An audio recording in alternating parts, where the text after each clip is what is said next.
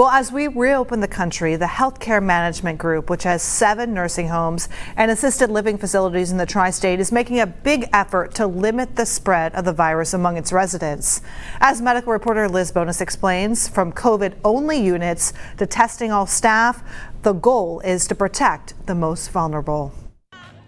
After weeks of celebrating those who have recovered from the COVID-19 coronavirus, some of the residents at this Ohio assisted living and nursing home facility say they have never been more grateful to the heroes that wear scrubs. Do you feel like they've become your family in the last few weeks? Yes, definitely. How so? Well, because I'm with them more. Nurses tell us they have welcomed this new role where they hold hands, give hugs, whatever's needed.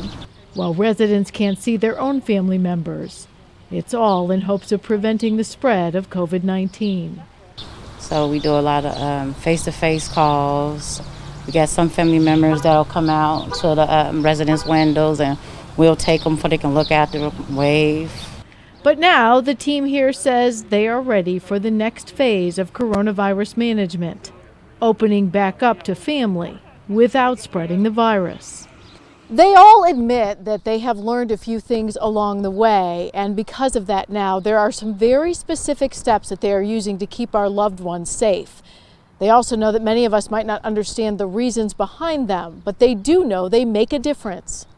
First up, designating COVID-only facilities that are specifically taking COVID positive patients. They have the general plant, we would say, for it. They have a separate entrance, they have a separate building, a separate location.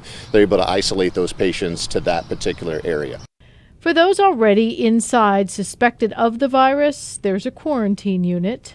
Which means that we are unsure if they've had an exposure or not, but they would come into the building. We would observe them for the 14 days as outlined by the CDC.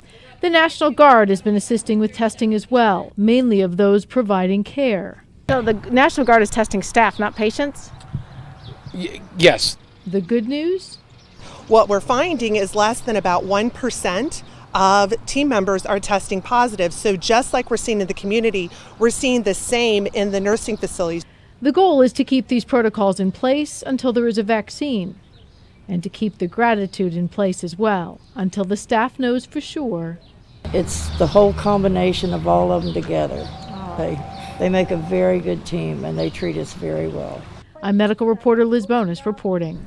Healthcare providers do report positive coronavirus numbers in most states, but there's some inconsistency with how those are totaled and shared on health departments' websites. So if you have questions about the numbers where someone you love is a resident, you probably need to separately call that facility.